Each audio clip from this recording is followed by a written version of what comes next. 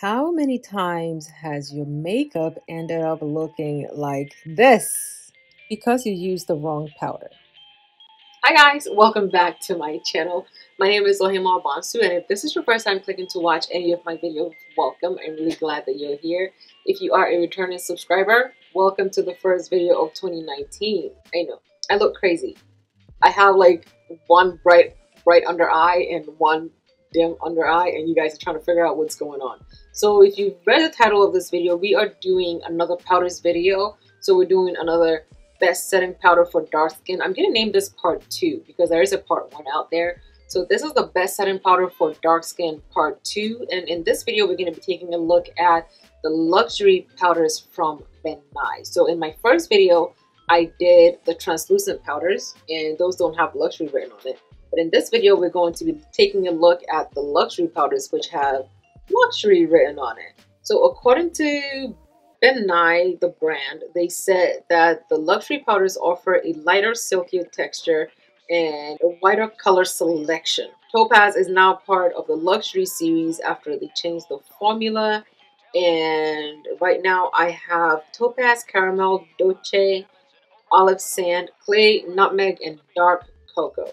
For our intents and purposes, I'm going to be showing you guys Dark Cocoa, Nutmeg, and Clay because those are the three that are closely matched to our skin tone. So if you want to see which one of these colors is the three that I mentioned, then keep on watching because I mean you can clearly tell that this looks really bright, right? And this doesn't look as bright. So yeah, this video is just going to help us make sure that our foundation looks really beautiful and blended and pretty all the way through. Okay, so if you want to see which powders is good for us to use to get that beautiful blended look, then keep on watching. Alright, the first time I did this video, I used the translucent powders from Ben Nye, and today we're going to be using the luxury powders. In that video, I know that Pretty in Pink was looking good. However, since then, I did go ahead and use Pretty in Pink, and I did not like the final results of it. It actually made my face look ghostly. Like, you could tell like it had like a slight white cast to it, and in that picture, in that video, I mean, you guys could clearly tell there was something wrong. I don't think that it would be good for setting or baking your concealer areas, okay? So today we have like a lot of the luxury powders, and I also have like the luxury powders in like small versions compared to the big version, so you can see. Okay, so my face is I already have foundation on and I already have concealer on, so I'm just going to jump right into the powders. So for today we're going to try Clay. There is Nutmeg, which I kind of sort of liked how Nutmeg looked on when I tried it, and there is Dark Cocoa. Dark Cocoa in the big jar looks a lot darker than Dark Cocoa in the small jar. See, so yeah, I'm gonna try these three, and of course the shades in my last video that I thought worked really well for me were Ebony and Chestnut. So first I am gonna go ahead and set the left side of my face with Clay. I'm just gonna put some of it in the cover. Okay, I'm gonna use a Vita Joseph G215 brush. And I'm going to use that to set the left side of my face. If there's more powders that come along, I will go ahead and try them out and, you know, put another video together for you guys, because I feel like powders are the one thing that can ruin a makeup look like so fast. Like it can kill the whole thing. Okay, so I'm gonna set my under eye.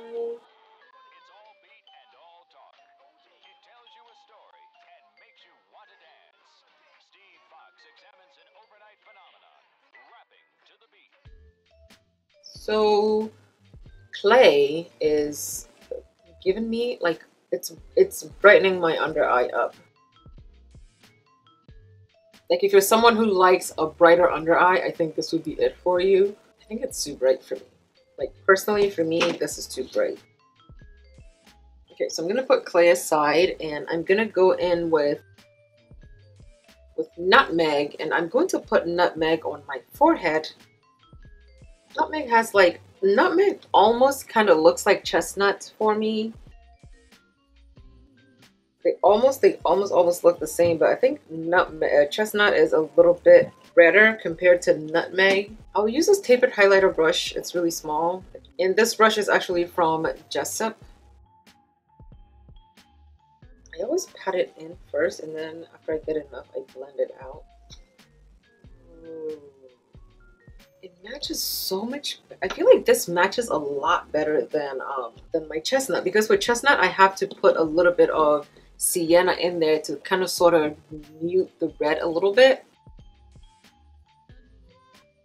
Like on my skin tone, clay is very brightening, and what is it? Nutmeg is like, I feel like nutmeg is the same shade as my makeup. Okay, so I'm going to go ahead and use dark cocoa on the right side of my face. Okay, so this is dark cocoa, and I'm taking some dark cocoa.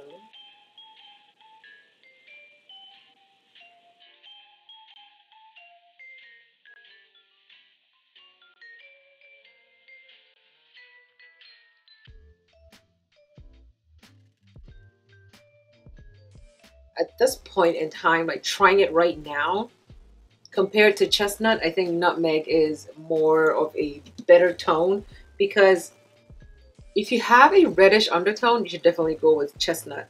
But if you have a slightly neutral to golden undertone, I think that nutmeg will be good for you.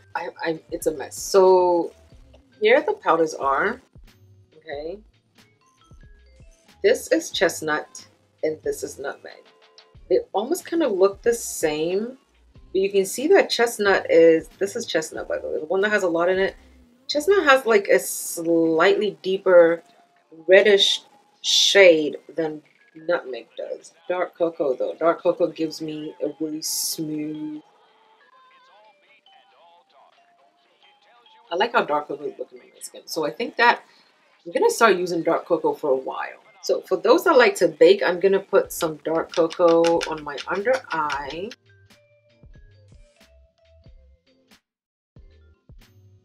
It's barely visible. It's like it's not there. So I'm gonna take nutmeg and I am going.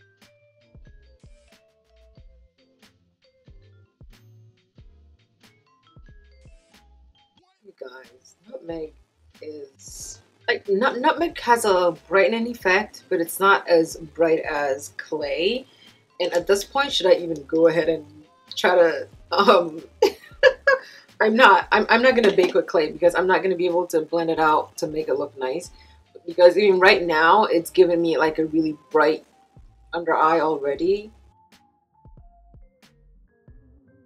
You know, and with this, I put a lot on my forehead, but you can't even see it. So I'm just gonna brush it off, and I'm gonna brush off dark cocoa, which is non-existent on my skin. I like my makeup like this, like it's not too bright.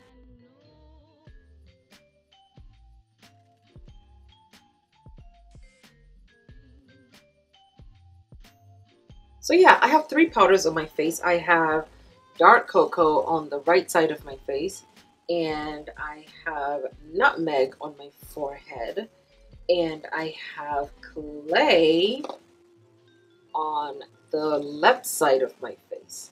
Let me know down below in the comments which ones you prefer. Are you someone who likes like a brighter under eye look or like a brighter concealed area look? I like the look that chestnut is giving me because it kind of sort of matches the concealer that I use.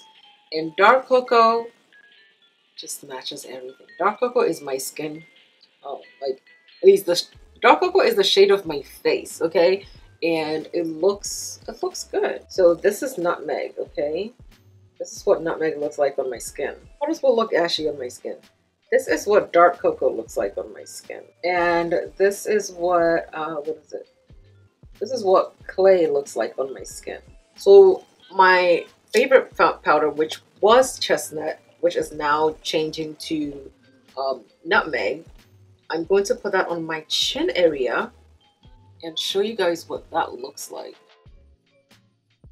I love chestnut, like absolutely love the bananas out of chestnut.